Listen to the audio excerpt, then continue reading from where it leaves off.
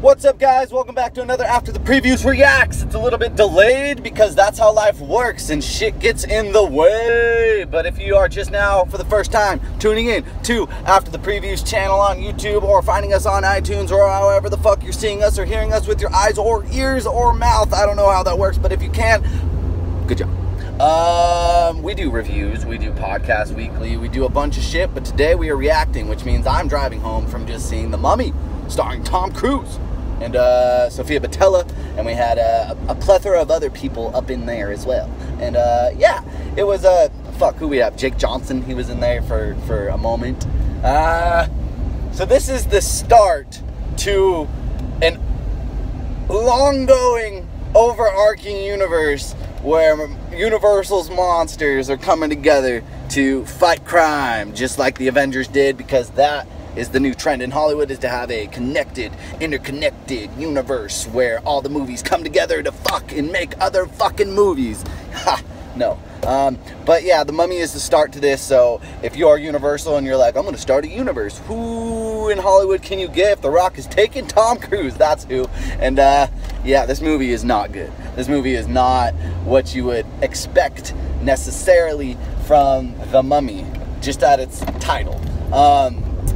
At its roots, though, it is most definitely a horror franchise, horror movie, horror adaptation, horror source material. There's a lot of the spooks in the previous Mummies. If you don't count the Brendan Fraser ones, at its roots, it is very much a horror movie that has since the millennium kind of switched into this weird action-adventure, coming of age, if you will. Even though the protagonists are all old, they're still finding something within themselves. Yeah, coming of age, coming of the 50 age mark is what it should be. But yeah, man, this movie at its best is a 5 out of 10. At its worst, it is a 2 out of 10. And that's not that big of a difference if you're just looking at it on a number basis, but it's kind of a big deal if you're going from a mediocre movie that I can tolerate to just the most unorganized fucking clusterfuck of, one, trying to get the plot across to people, 2, trying to rationalize there being a mummy in modern day, and 3, just trying to connect the world that is going to be in the future with these other movies. They've already greenlit The Bride of Frankenstein, said that's coming out in 2019. We have Javier Bardem as the Frankenstein, Johnny Depp as the Invisible Man, Kurt Russell as Dr. Jekyll and Mr. Hyde. Who was the standout in this movie? He had about a 10-minute scene, and that's me saying 10 minutes because how good that scene felt in comparison to how long this movie is, in comparison to how short it is. It was so good that it just felt like it probably ran longer than it probably did. I just wanted to soak it all in and never let that end, because then once that scene ended with Dr. Jekyll and, you know, maybe his homie, no spoilers in this, once that scene ends, you get back to the whole Tom Cruise plot, and it's like, man, I just can't get on board with this. And you know, they're trying to build this idea that, like, the Prodigium or whatever it is the place where all monsters are safe. You can come here and you can enjoy the time that you will stay. It's like the hotel in John Wick, but for monsters, except you get experimented on, and, you know, you might die if you're a monster because they may just take your powers.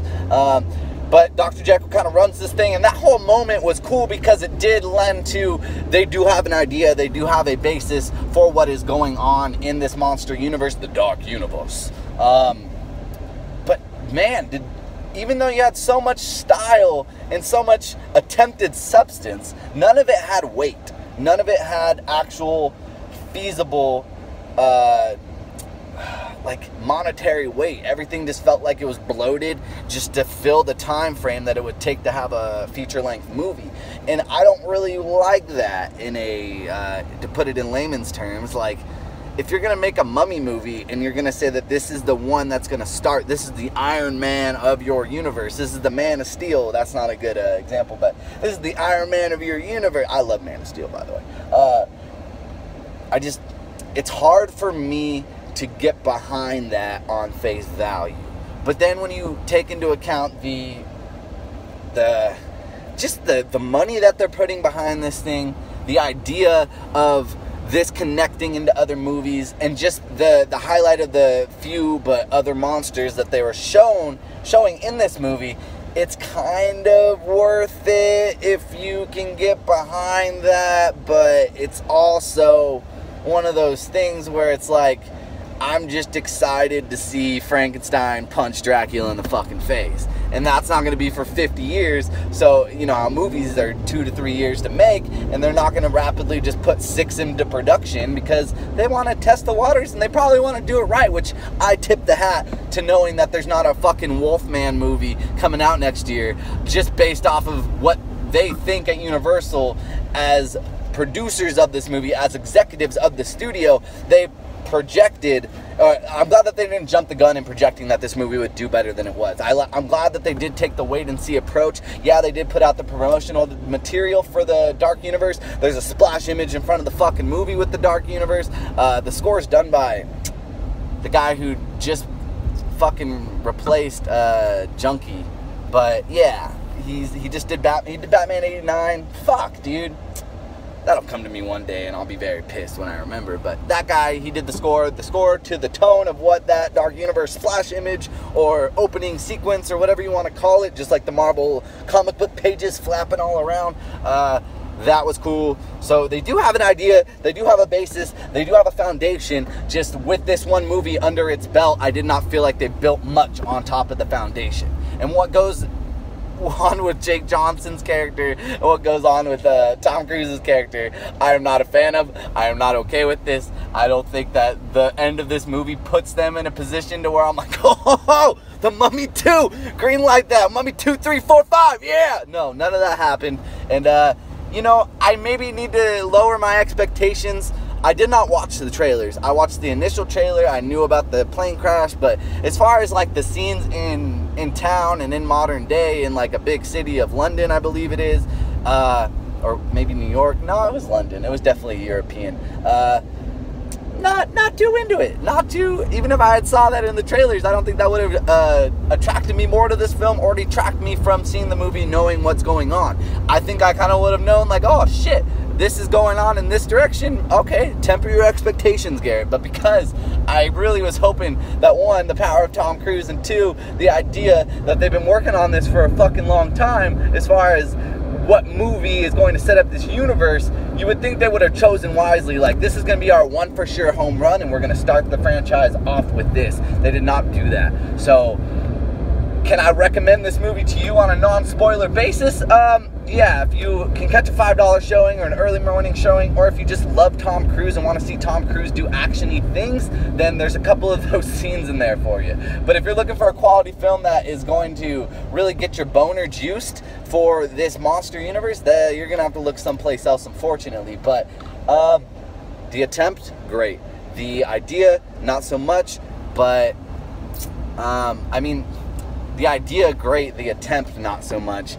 I just hope that they can push forward and kind of hash out the nomenclatures of this universe. And just, I think once we get settled in and accustomed to what is going on in the monsters universe, the Dark Universe, then I think we'll be more okay.